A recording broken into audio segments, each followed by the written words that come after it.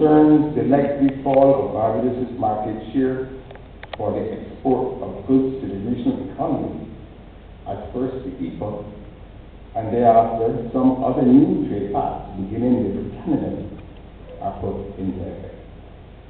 The second concerns the great potential for a substantial loss of Canadian investment in our international business and financial sectors, as Canada extends to others the special benefits that have over the past 30 years seen Barbados emerge as a location for the third highest concentration of Canadian investment in the entire world.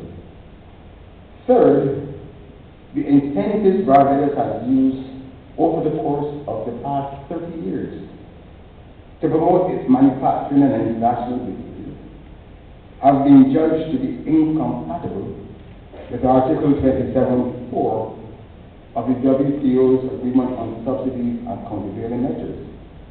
We have received a waiver on the dismantling to the end of December 2015. Great changes will flow from the dismantlement.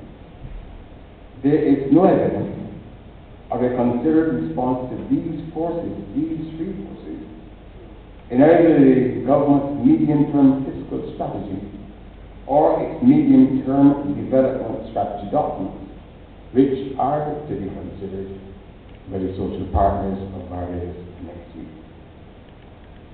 Left to themselves, these three forces, together with the emerging growth tract, will act like the economic equivalent of four trains converging from four different points to collide at the same point, at the same time, with potentially great damage to our domestic economy.